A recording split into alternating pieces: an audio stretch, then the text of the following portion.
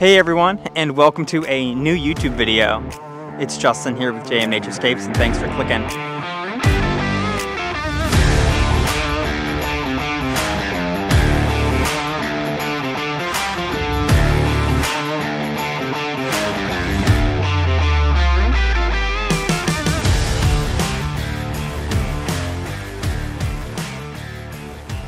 The sun has just set.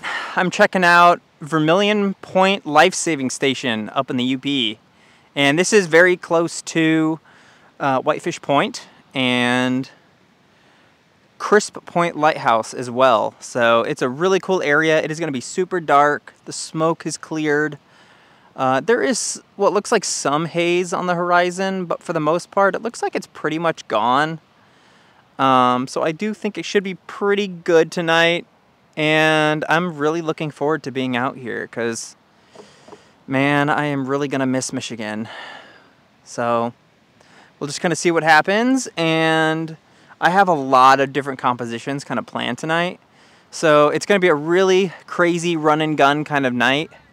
I may end up doing some local composites, which is probably going to be what ends up happening because I have a lot of compositions that kind of end up being at the exact same time. So what I do when that happens is I will typically take some blue hour shots for my foreground, and then I will preview the image on the back of my LCD screen, and then I will compose the sky shot exactly where the Milky Way needs to be in that shot, and I will then take that shot so then later I can go into Photoshop and I can just blend in the sky as if I were to be right there, but in reality I'm, 100 feet away or something, just in a slightly different place at the same location. So if I need to, I'll do some stacked shots rather than doing the composites, but I don't really care. I like tracking. That's why I got a tracker.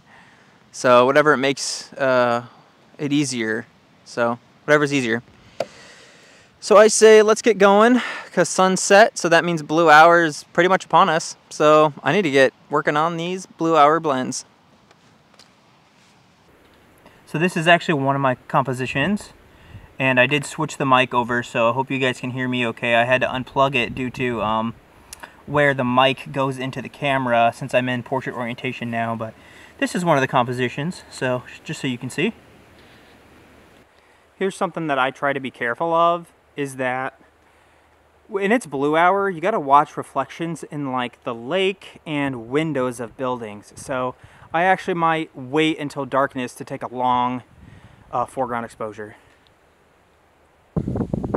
So this is the absolutely beautiful nature area that's just on the other side of where I was filming, more toward where the cars are.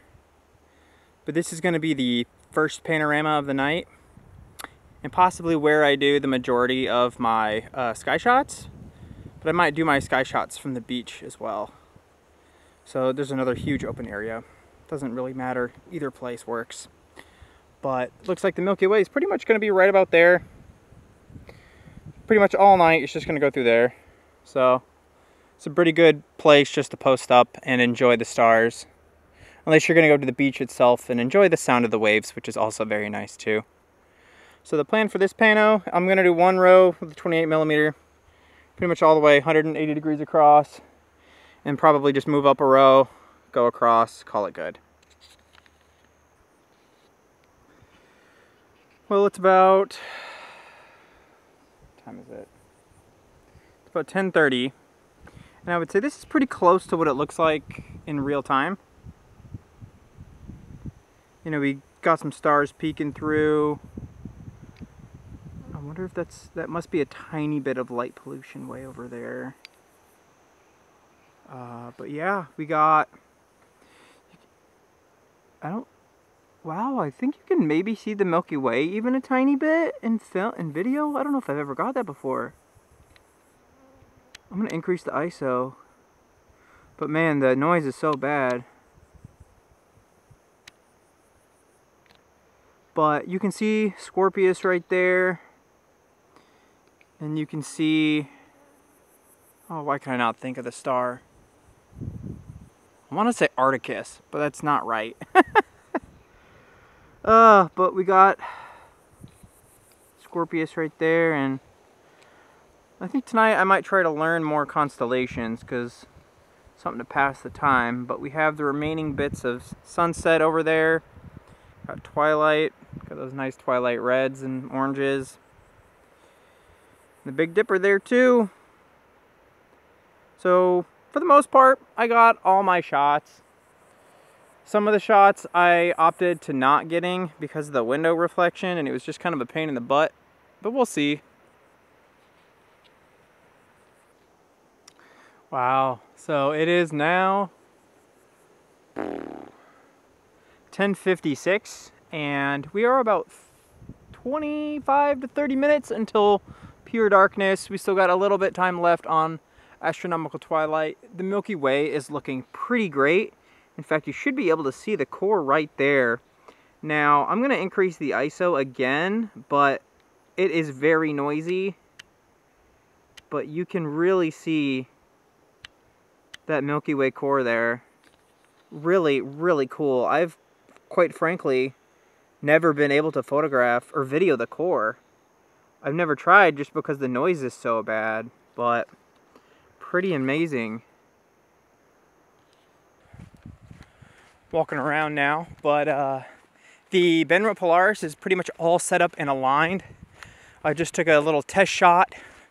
You can see that right here, and basically I am going to check out the beach real quick. Probably don't need to. I can probably just go on a hill. But we are, as I kind of mentioned earlier, we're expecting some northern lights. Honestly, not really expecting, but there's supposed to be a storm coming probably tomorrow night. But you never know, it might hit early, and it looks like the data is supporting maybe a little bit of northern lights right now or in the next 30 minutes or so.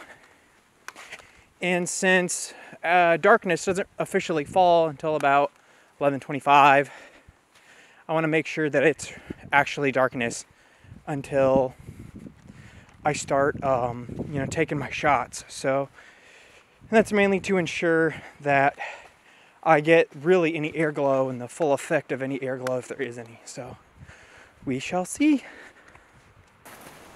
Well, just took some quick test shots, and it looks like there might be a little bit of aurora glow, which is like a pinkish reddish glow just over the horizon from the very tippy tops of the pillars.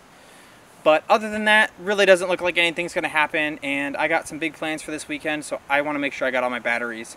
So let's get started on the rest of these shots.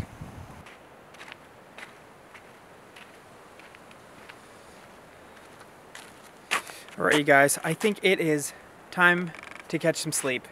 It's about 2:45 in the morning, and I took so many shots, and I actually ended up not doing a whole lot of local compositing. So I ended up doing a lot of different starlight blends.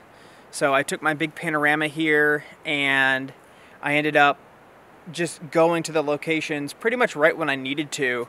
So I'd set up, I'd take my foreground shot, I'd align the tracker, I'd track the sky, and then I'd move on to the next location and just do everything right then and there. So thank you guys so much for checking out this video. I know I didn't have a whole lot of time to film in between and kind of talk about each shot, but I'm going to do that right here. So enjoy these shots. The first shot of the night was this crazy pano, as I talked about.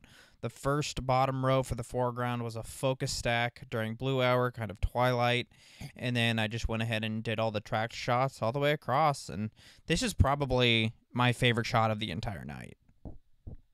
This shot was a blue hour blend. I took this during blue hour of myself in the foreground, and then took the 50mm tracked shot right after I finished taking the panorama.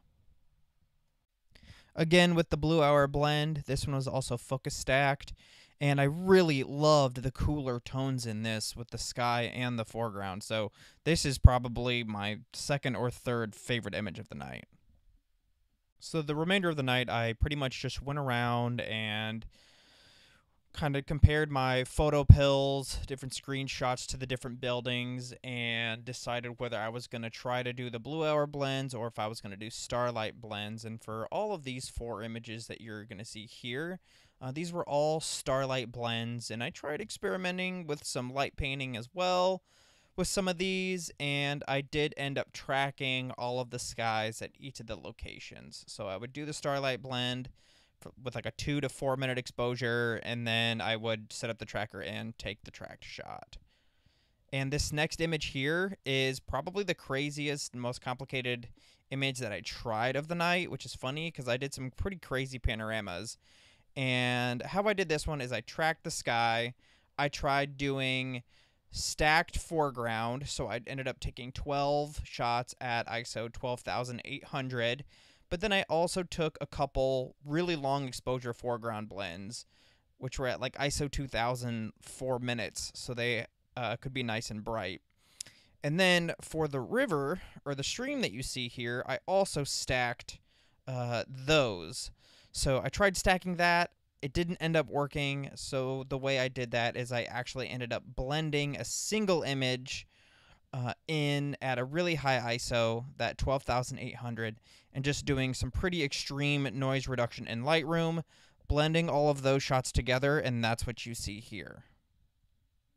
So I knew I wanted to do a 360-degree shot here, and I wanted the Milky Way to be pretty much completely vertical and straight up, equally dividing the sky. And this is kind of what I came up with. This is just the 360 shot of the sky. And you could also go to my Facebook page to find the 360-degree VR version of this, where you can click with your mouse and you can kind of drag around. Or if you have a VR headset, you can look at the picture that way. And I did take a couple other versions of this too. Just different projections using PT GUI, like this one that you see here. And I also did another crop of this one that you see here, which is probably one of the kind of craziest looking ones. And it just happens to be when I ended up taking all these shots and putting these together, we had some really nice aurora glow kind of going on. So we had that nice pinkish, almost orange kind of glow to the north. But that wraps up pretty much all of these videos, or all of the photos. The only other one I really have is this kind of little selfie that I did, this little portrait that I did. So thanks for watching the video, guys. Have a great night, and I look forward to seeing you guys in the next video.